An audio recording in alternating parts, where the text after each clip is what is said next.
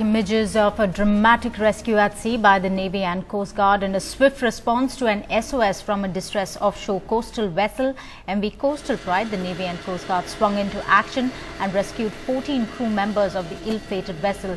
The vessel, a cement carrier, sunk 24 nautical miles south of Daman this morning.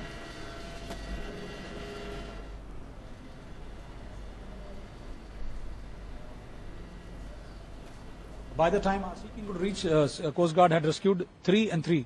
In two sorties, they had rescued 6 people. And by the time the seeking reached over there, the ship had already sunk and these people were in water.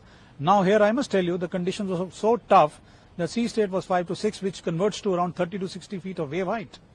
And wind conditions were so dangerous, 30 to 60. So this workhorse of ours, that is the multi-engine all-weather aircraft seeking, was there, and in all these tough conditions, they have rescued all the crew, 6 people who were in water, 2 by the Chetaks and 6 by us, and all the people have been safely evacuated to Umargaon.